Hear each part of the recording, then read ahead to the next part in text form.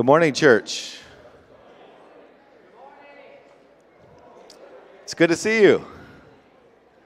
It's good to be able to worship together this morning. If you're glad to come to worship this morning, will you say amen? Amen. So good to be able to worship together, to be the body of Christ as we meet, and we want to always remember those that are not able to come right now, that are watching, and we're thinking of you as well. Well, this is just a wonderful time to refresh our walk with Christ, to renew our relationship with Jesus, and to continue the fellowship that we have with one another.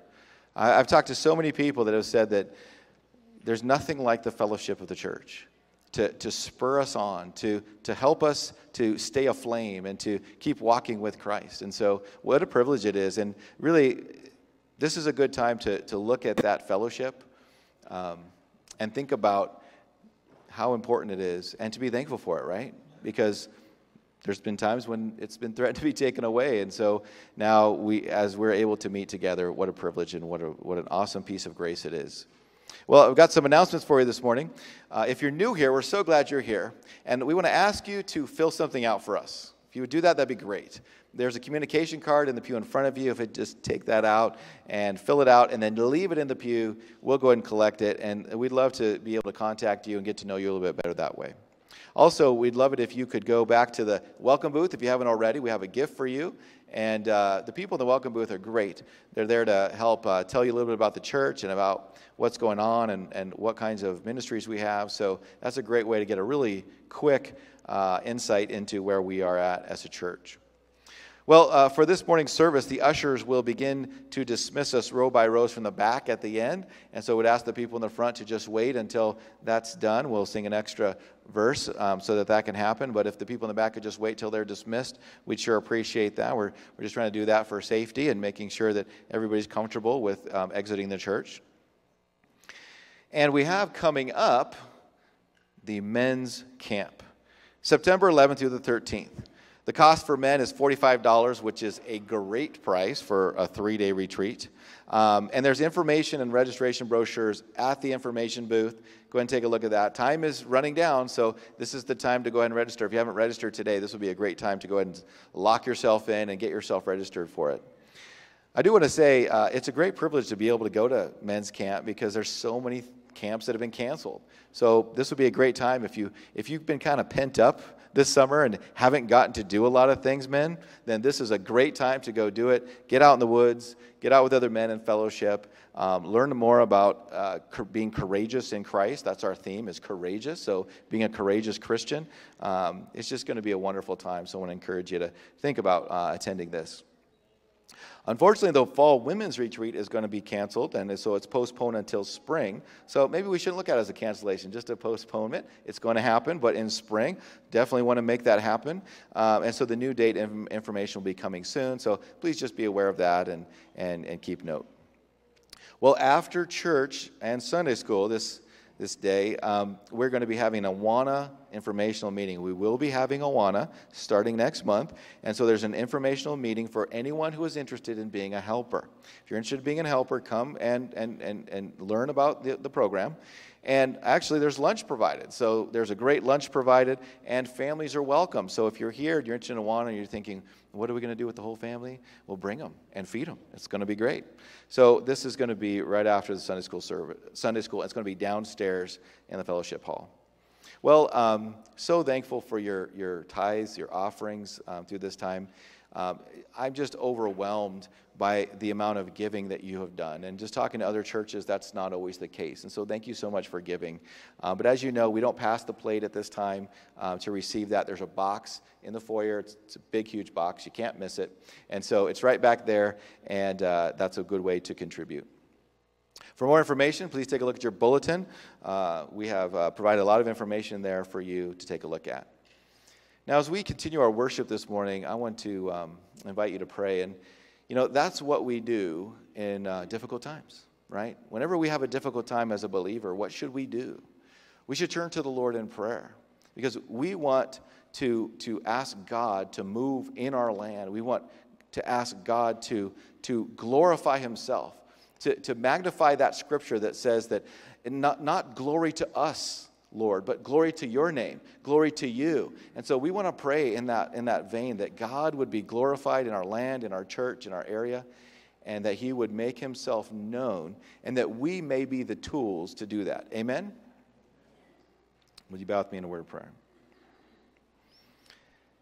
Heavenly Father, we come to you and we acknowledge your word that shows us that you, above all things, are seeking your glory. And that this is a wonderful, hopeful thing because we know that your glory includes our redemption. That part of your glory is that you have made us a people, saved by grace through faith, justified, sanctified, and glorified in Christ alone. And so we want to glorify you, Lord. And as we are a people who are looking for answers right now, as we are a people who are seeing the struggle around us, whether it be pestilence, whether it be unrest, whether it be natural disasters, whatever is happening right now, and they are all happening as you know, Lord, that we will seek your face and your face alone, that we will turn to you and ask you to guide us as a people. Lord, we humble ourselves before you, realizing that we can't fix these problems. You can. You are the great I am. You are the Lord of the universe. You are the one who has made all of these things, and they are yours. This is your world, Lord. And so we look to you and we say, Lord, we beseech you to work in our hearts.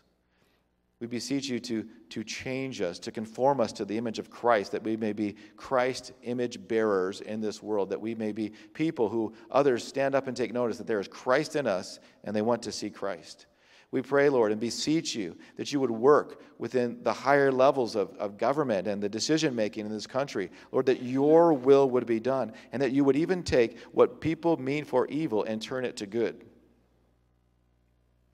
Lord, we pray for those who have governance over us. Lord, we pray that they would humble themselves before you, that they would have your wisdom, that they would have your guidance. And Lord, they would acknowledge that they are not the great powers, Lord, but every power they have has been given to them by you.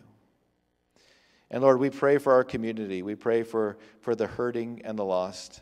We pray, Lord, that you would shine the light of your glory into their lives through the gospel of Jesus, that this would be the salve that heals the wound that is caused by sin in their lives, Lord. We are surrounded by people who are your creation, who have turned from you and are desperately lost in their own wickedness and destined for hell. Lord, let that truth impact us and not leave us cold and indifferent, but I pray, Lord, it gives us a compassion that Jesus showed us. So, Lord, we want to pray for all these things. And we want to ask you to glorify yourself in our lives, that we would be those who have the only goal to bring glory to your name. And we pray this in the name of Jesus, and all God's people said, amen. Would you stand with me for the reading of God's word? Let's say the address, then the verse, then the address. Micah 6:8. He has told you, O man, what is good, and what does the Lord require of you, but to do justice and to love kindness and to walk humbly with your God. Micah 6:8. Please remain standing.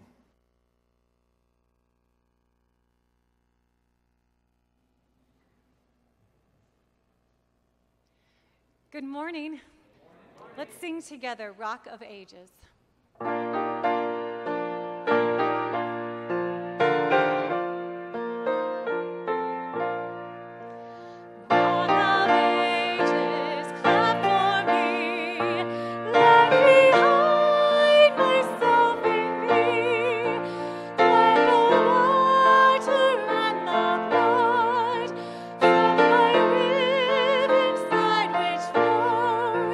Be of sin the double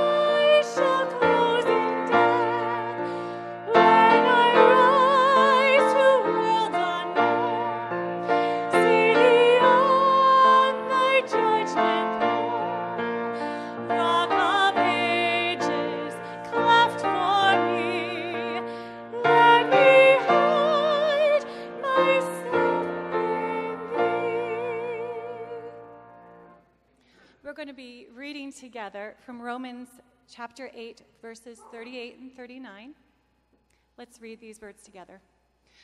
For I am sure that neither death nor life, nor angels, nor rulers, nor things present, nor things to come, nor powers, nor height, nor depth, nor anything else in all creation will be able to separate us from the love of God in Christ Jesus our Lord.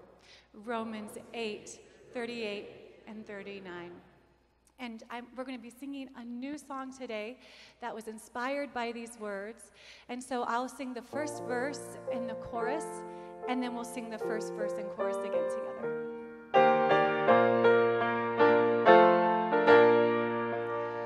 Highest heights or darkest deep, be there pain or poverty, there is nothing that can keep my Redeemer's love from me. Oh, the love of my Redeemer.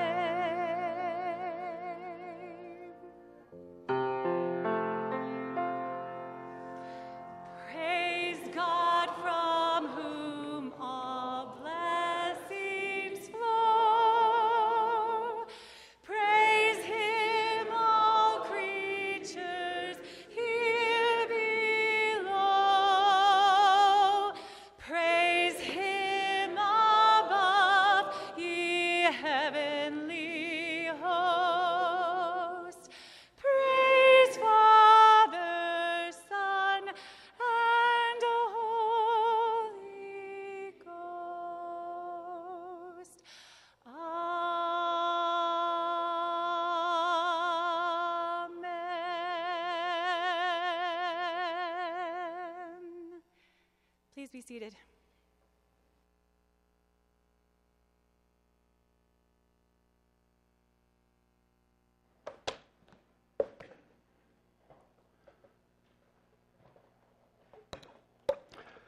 Well, let me ask you a question as we begin this morning. Would you rather have $80,000 or would you rather have $100,000? Not a trick question. What would you like? What would you prefer? 100. It's not that difficult. But in my preparation for our message today in Philippians, it's kind of a continuation of our message last week. It's part B. I ran across a study that was shared, and it was interesting because the study was one group was asked, would you rather make $100,000, but you also knew that all of those around you were making $125,000? Or would you rather make $80,000 and know that you were making more than all of those around you? And it was shocking the number of people who said, I'd rather make 80. There's something about us, our natural person, that I want this, but I really want this if it's more than you. That's envy, that's pride.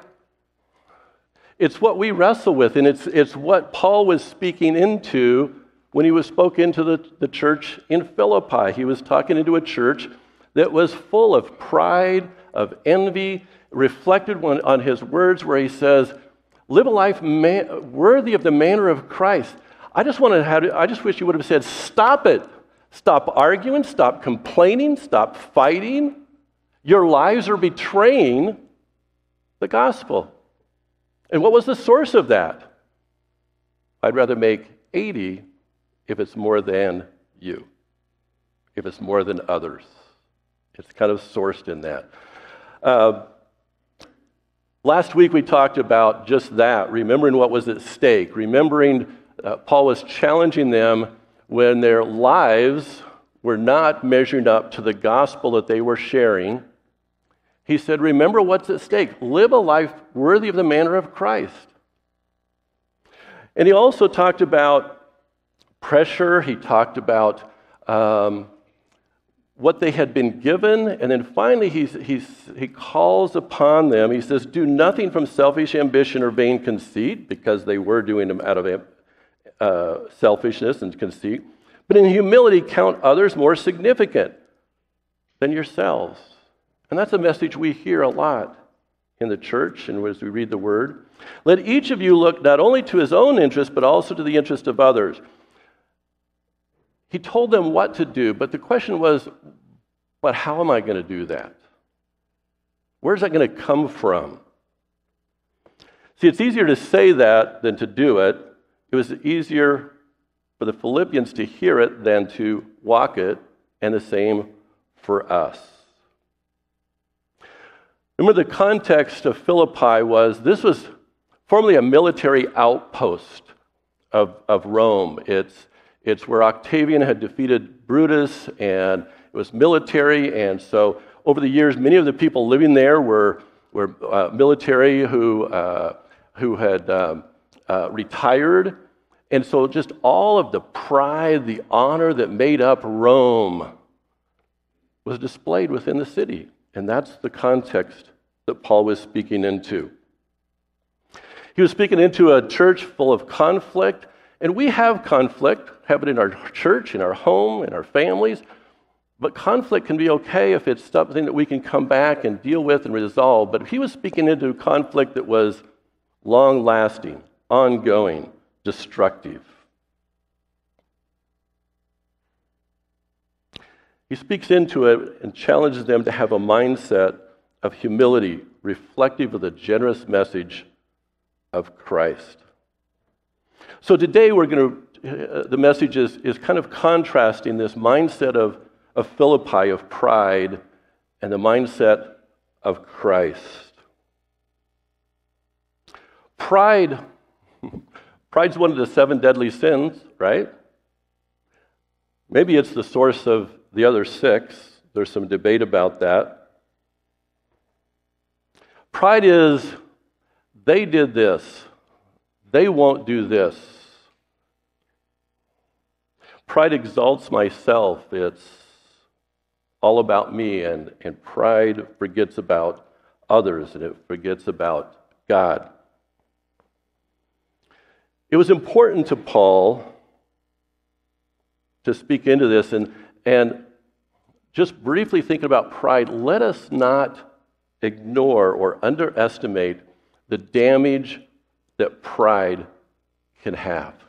It's destructive. It can pull families apart. It can pull relationships apart. If you take just a little bit of time, I'm sure you can think even now of examples of that in your circles. But also let us not ignore the power of humility to heal. The destruction of pride and the humility to heal. It's with this goal in mind, the power of humility, looking to the interests of others, that Paul speaks into the church. And he gives them an example of humility. If I see it, if I understand it, if I can picture it, then maybe I understand how I can put that on for myself. So I'm going to read for you. Our passage today is in Philippians, it's chapter 2, beginning with verse 5.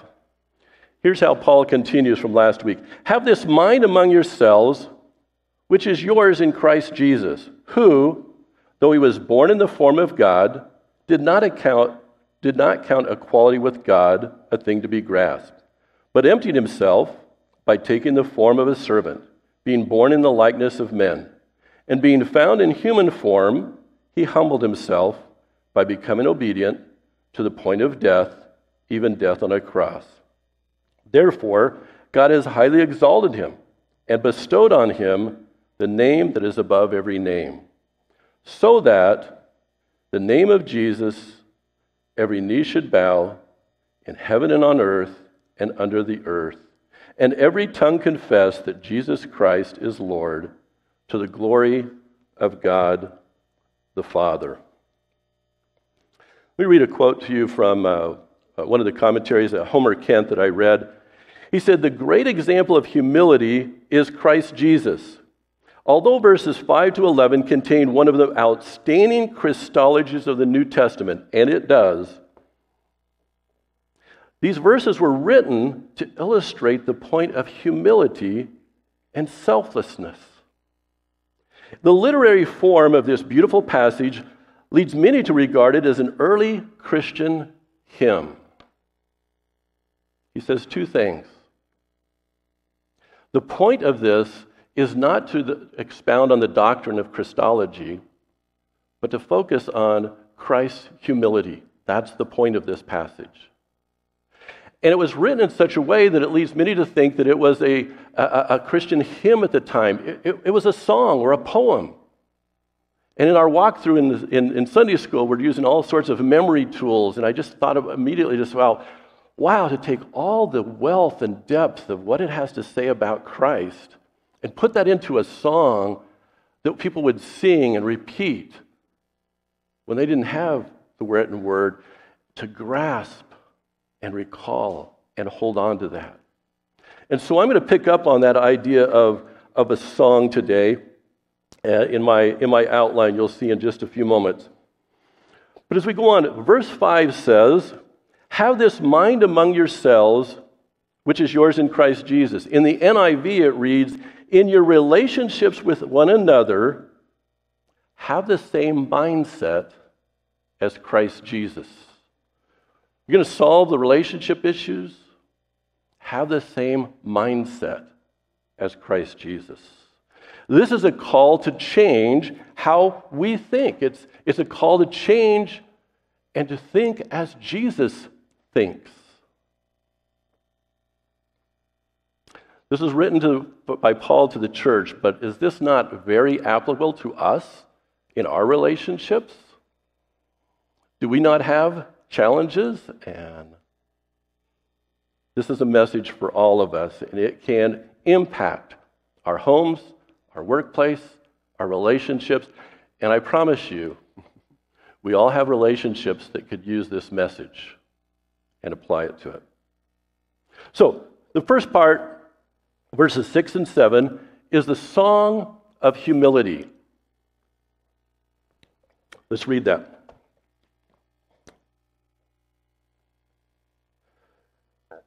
Have this mind among yourselves, which is also in Christ Jesus, verse 5, who, though he was in the form of God, did not count equality with God a thing to be grasped, but in contrast, emptied himself by taking the form of a servant, being born in the likeness of men.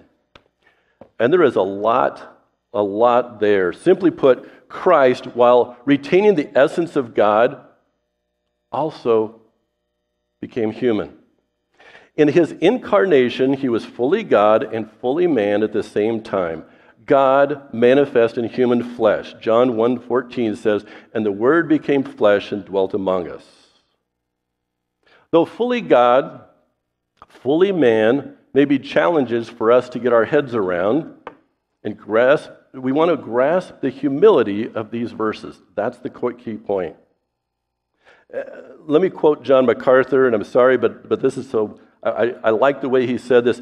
In light of the profound reality of Jesus' full and uncompromised deity, his incarnation, his becoming man, was the most profound possible humiliation. For him to change in any way or any degree, even temporary, by the divine decree of the Father, required descent. Without forsaking or in any way diminishing his perfect deity or his absolute holiness, in a way that is far beyond human comprehension, the Creator took on the form of the created. The infinite became finite. The sinless took on sin upon himself. The very heart of the gospel of redemption is that the Father made him who knew no sin to be sin on our behalf. Paul sought for the Philippians to grasp the humility of Christ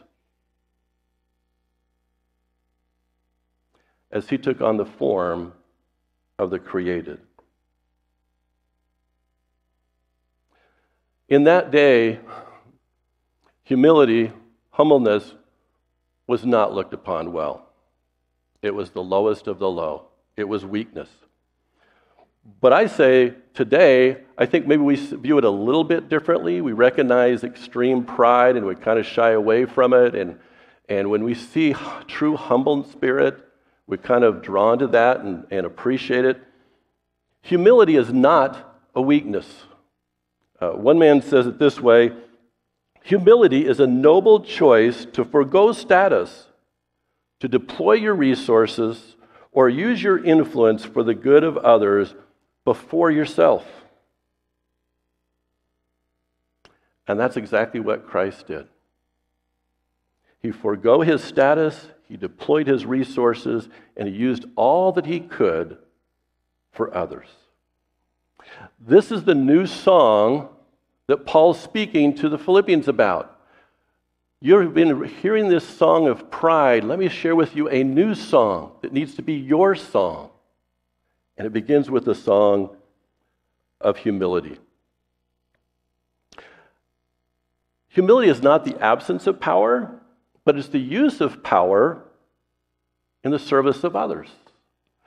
Oh Lord, how can I use my wealth? How can I use my position? How can I use my experience? How can I use whatever I have in the service of others? It seems for us today, humility is easier to see and grasp and accept, but that's not the way it was at that time, not in the Roman culture. In the Greek and Roman culture, this thing called philotimia, literally the love of honor. And the pursuit of honor, tangible or intangible, was a constant pursuit. You were asked, where did you live? What was your family's name? How many slaves do you have? How many servants do you have? And all of that elevated your status. And then as you grew, you continued to do all you could. You wanted to marry right. You wanted to have the right friends and connections. If you gave only if it was recognized and would elevate your status. That was the environment. All was calculated to lift your status. That is not the song of humility of Christ. Christ was born in a manger. Peasant parents, came as a slave servant, and he came to serve, not to be served. It's just in stark contrast to the Philotimia, the honor of the Roman mindset. That's the culture Paul speaks into. That would be a tough culture to have them change, because that's what they grew up with. That's what they all knew. That's what the entire community held high. And in that community, he says, have this mind among yourselves, which is also in Christ Jesus. Jesus is the song of humility. But in verse 8, he continues with our second point, and that's the song of submission. In verse 8 it says, "And being found in human form, he humbled himself by becoming obedient to the point of death, even death on the cross." Christ humbled himself. You know, sometimes today our view of the cross probably is not reflective. I had a picture, and I chose not to show it. It's so graphic. It probably is much more revealing of what the cross was like. But today we may have a cross in our jewelry. We may have a cross in our homes. Even here at our church, we have a cross to remember Christ's death on the cross. When we talk about submission, let us understand what that was really like for him. In Matthew 27, let me read a little bit of this to you. Just before the cross, he was mocked. It says, the soldiers stripped him and put him in a scarlet robe on him, twisted together a crown of thorns. They put it on his head, and a reed put in his right hand. Kneeling before him, they mocked him. Picture what mocking might look like. Saying, "Hail to the King of the Jews," they spit on him, and they took a reed and struck him on the head.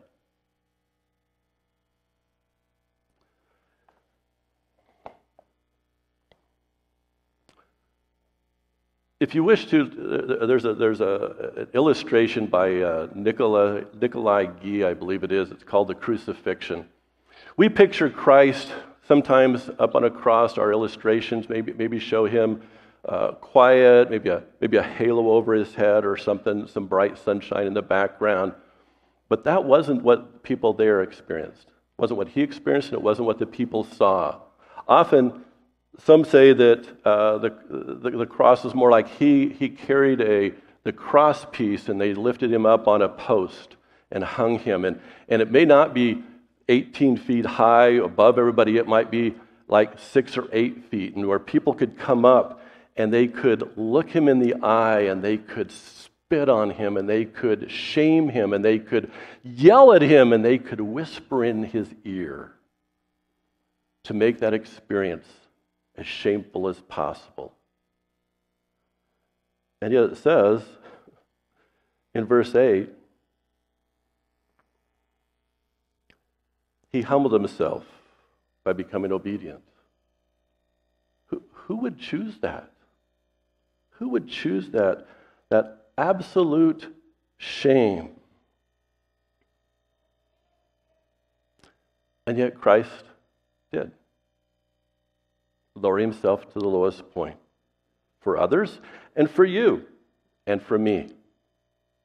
It's not just that Christ died. The point Paul is making is that he was following the leading of his Father by being obedient. Christ was obedient to what the Father asked of him. And yet let me read this a little bit as Christ saw this coming, It says, when Jesus went with the disciples to a place called Gethsemane, and he said to the disciples, "Sit here while I go over there and I pray." And taking with him Peter and the two sons of Zebedee, he began to be sorrowful and troubled.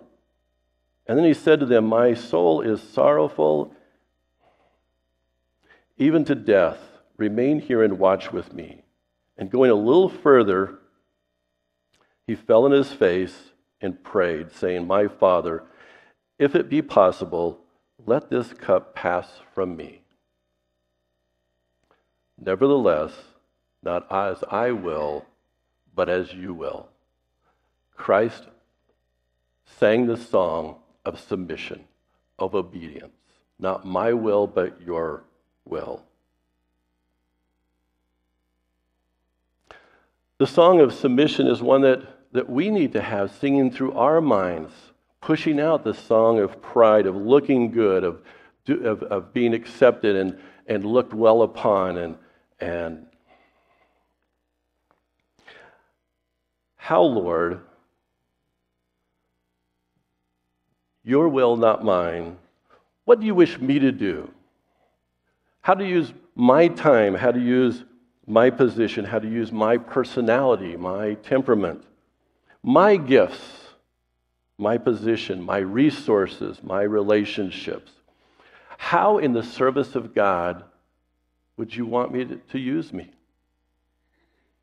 Christ's ultimate act of obedience, the song of submission, is a song that we need to sing. And in the same way, say, "Lord, your will, not mine."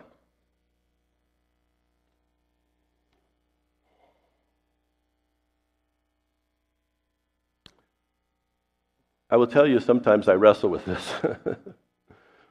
If the dominant song of mine is that I'm in charge, want to be in control, I want it to be my plan, I'm right, I won't apologize, I won't forgive, I will never, if those are the things that ring through my head, I will never learn the lyrics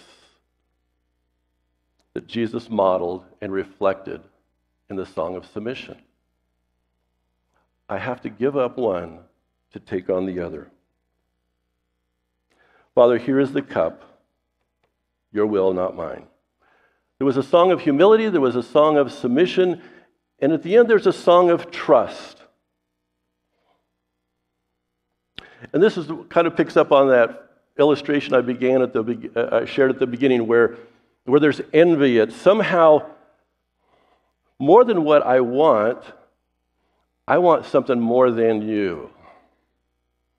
And in a humorous way, I've been confronted with this with my kids. It started, first of all, with my son Chris, whom I taught to golf, who now mocks me when we golf. I may hit a solid drive out there, and Chris just looks over and says, "I think I can fly that," and he does. And at the same time, I feel encouraged. This is my son, and this is a skill he's developed, and I have some encouraging pride that he has developed in this guy. There's part of me that says, "No, I want to win." And then it was just a few months ago, it dawned on me, and this is kind of where it's not quite so funny. It's true. It's kind of on that line. When I recognized that my 3 children, all married now, they make more money than I do. And somehow that didn't set well with me. I'm the father. Peg and I are the parents. And so on the one hand, I'm thrilled for them, but there's still a part of me, and I think it's that song of pride and envy that says, "No, I'm the father. I don't." Do you get what I'm talking about? This is hard. It's not easy. And that can blow up if we don't turn and sing the song of humility and of trust. It can blow up into conversations and conflict. Even with the kids that I love and I'm proud of, it can. It's hard. Let me share with you a verse over in James. I'm just going to read it here. It's James chapter 4, verses 6 and verse 10. But he gives more grace. I could use that. He gives more grace. Therefore it says, God opposes the proud, but gives grace to the humble. Humble yourselves before the Lord, and he will exalt you. Let me read verses 10 and 11 for you. Oops. I'm glad I've got two of these. Helps me. Verses 10. This is the song of trust. So that at the name of Jesus, every name should bow in heaven and on earth and under the earth, and every tongue confess that Jesus Christ is Lord, to the glory of the Father. Christ took on humility. He took on submission, obedience. And he trusted God to be the one to elevate him. So that for this purpose, at the name of Jesus, every knee should bow, every tongue confess that Jesus Christ is Lord, to the glory of the Father. God exalts, he lifts up, he raises him. It's a song of trust. I obey the Father, I submit to his will, and he exalts. But if I'm caught up in that mindset of, I need to be the one who exalts myself, if I'm the one who has to look good and increase my status, even if it puts others down, that's not the song of trust.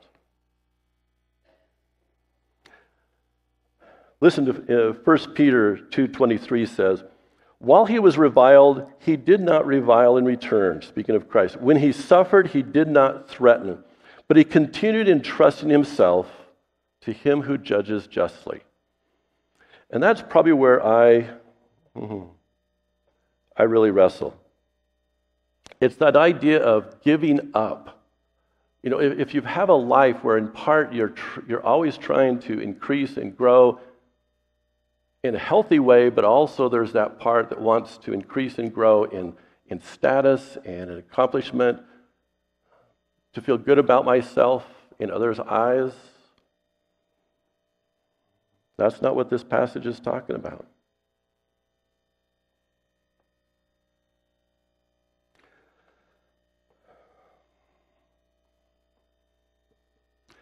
See, it's right here that the old song keeps playing in my mind.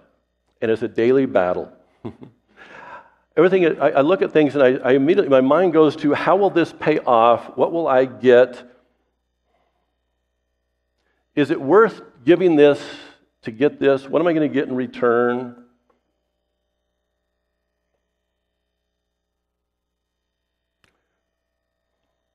But there's something about this that I long to.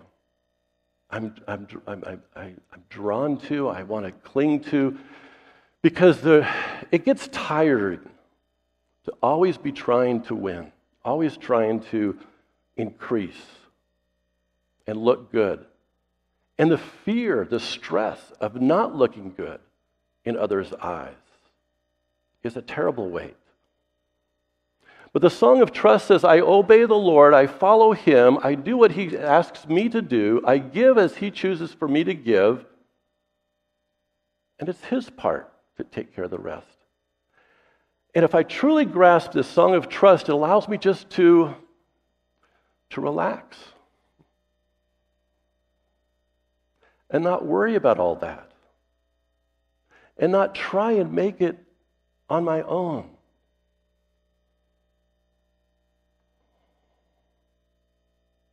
It's a new song. A song of humility, a song of submission, a song of trust.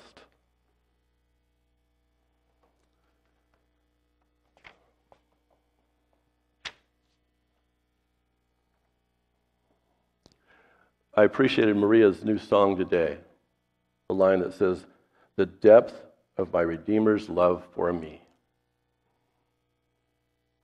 More than I can ever love myself, the depth of the Savior's love for me, my Redeemer.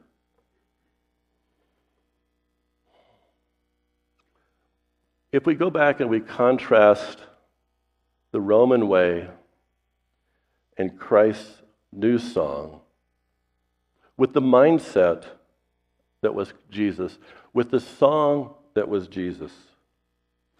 Rome said, you get in my way and I will crush you. And that was true of their army, and I think that was also true of the individuals. I will crush you. It's my goal to get above. And Jesus says, in contrast, I will be crushed for you, as he gave his life.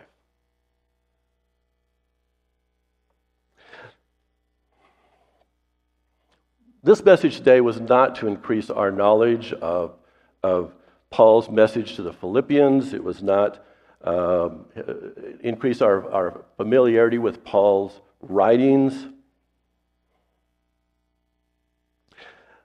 This was not to increase and to wrestle with the doctrine of Christology, although that it's brought up here, and I know some of us want to go there, and it's worthy of our time. But Paul's message was one of Christ's humility. Speaking to the Philippians, live in a manner worthy of the gospel. Have this mind, the mindset of oneness and of unity. Be of the same mind. How are you going to do that? Let me give you an example. And he shares this song of humility, of submission, and of trust, exemplified in Christ. This is a call for each of us to recognize that song of pride in our lives. It's a song we're born with. It's a song we wrestle with. It's a song that where there's any degree of envy, if in any way it rang true that you'd rather have a salary that's just a little bit more than others, or a tinge of frustration that everyone else would have a little bit more than you, that's not fair. That's envy. The idea of self-seeking, of being critical of others. Oh, I could have done it right this way, or they should have done this, or I don't know what they were thinking, can move into harsh criticism. If any of that rings true, it is a mindset that needs to be replaced. Let me read for you again this mindset as laid out in Philippians chapter 2. In verse 4 it says, let each of you look not only to his own interest, but also into the interest of others. Have this mind among yourselves, which was also in Christ Jesus, who, though he was in the form of God, did not count equality with God a thing to be grasped, but emptied himself, taking the form of a servant, being born in the likeness of men, and being found in human form, he humbled himself by becoming obedient to the point of death, even death on the cross. Therefore, God has highly exalted him and bestowed on him the name that is above every name, so that at the name of Jesus every knee should bow in heaven and on earth and under the earth, every tongue confess that Jesus Christ is Lord, to the glory of the Father. That's a song that we should be singing every day. In fact, I'm going to ask you to do this. I'm going to ask you to read those verses from 5 to 11 once a day for the next week. I want you to be reminded of this new song. Have this mindset. That's what Paul was saying to the Philippians. Have this mindset. And here it is. He laid it out. And ask God to build into you that mindset, that song of Jesus, and replace the song of pride, of envy that still is part of us. That's what Paul said the answer was for them in Philippi, and that's what he says is the answer for us today. You see, Jesus is calling to us to sing this new song, a song of humility, a song of submission, and a song of trust. Would you pray with me? Oh, my Father, we come to you today and we just are so deeply indebted to our Lord Jesus Christ and the song he sang. We're indebted for Paul to put that into the letter of Philippians and for that to be kept for us to read today. That Paul's words describing the life of our Savior Jesus would challenge us to sing a new song, to be freed from the song of pride, of trying to win and gain and the stress of all that, and be freed as we humble ourselves, as we are obedient and submit to the Lord. Use me in your way, and that we trust that the Lord will lift us up as we obey him. Oh, the peace that can bring to all of us, Father, the oneness that can bring. So, Lord, speak into our hearts. We want to read this over and over this week, that we will truly grasp this new song and let it be our song. In the name of Jesus, amen. Amen. Would you stand with us? I'm going to start with a song called Humble King.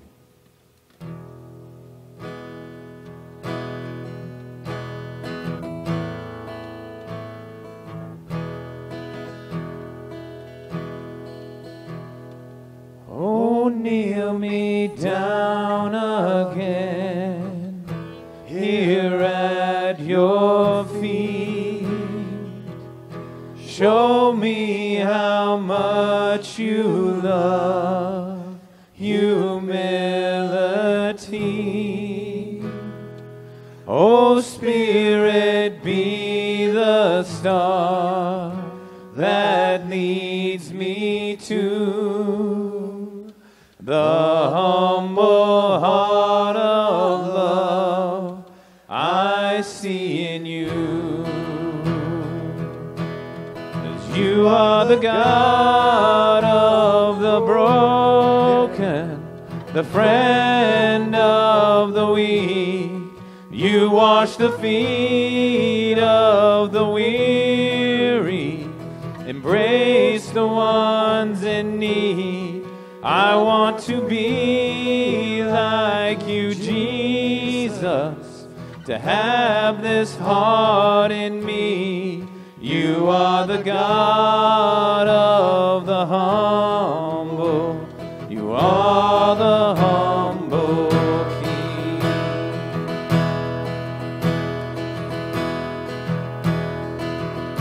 Oh, kneel me down again here at your feet. Show me how much you love humility. Oh, Spirit, be the star that leads me to the humble heart of love I see in you. 'Cause you are the God of the broken, the friend of the weak. You wash the feet of the weary, embrace the ones in need. I want to be like you, Jesus, to have this heart in me.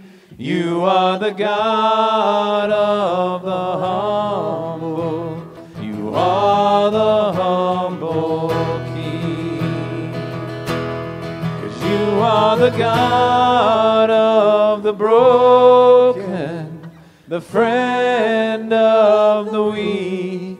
You wash the feet of the weary, embrace the ones in need. I want to be like you, Jesus, to have this heart in me.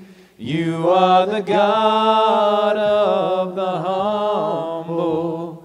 You are the humble King. You are the God of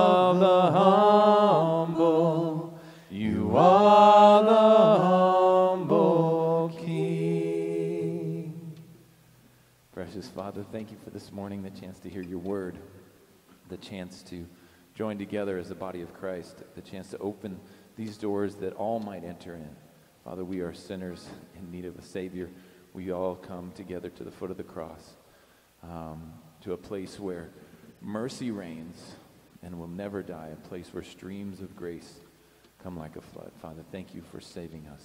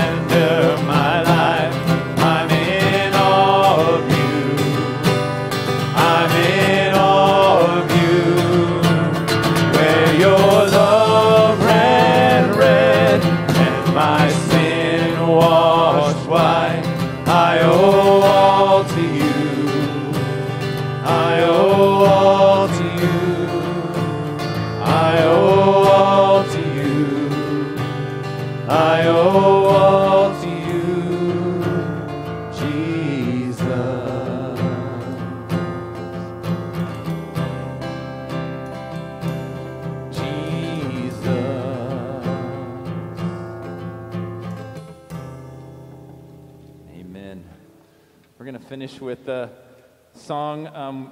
My kids sing this song all the time. I love walking around the house and hearing them sing this song. 10,000 Reasons to Bless the Lord.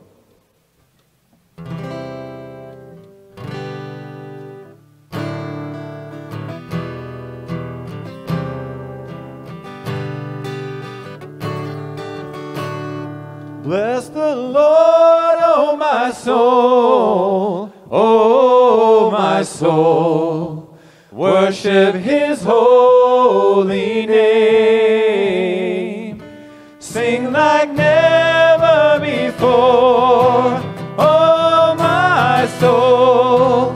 Worship your holy name. The sun comes up, it's a new day dawning. It's time to sing your song again. Whatever may pass and whatever lies before me, let me be singing when the evening comes. Bless the Lord, oh my soul, oh my soul. Worship his holy name. Sing like never before, oh my soul. Worship your holy name. You're rich in love and you're slow to anger. Your name is great and your heart is kind. For all your goodness I will keep on singing. 10,000 reasons for my heart to find. Bless the Lord, oh my soul, oh my soul. Worship his holy name. Sing like never before, oh my soul. I'll worship your holy name. And on that day when my strength is failing, the end draws near and my time has come. Still my soul will sing your praise unending. 10,000 years and then forevermore. Bless the Lord, oh my soul, oh my soul. Worship his holy name. Sing like never before, oh my soul. Worship your holy name. We will worship your holy name. Lord, I'll worship your holy name.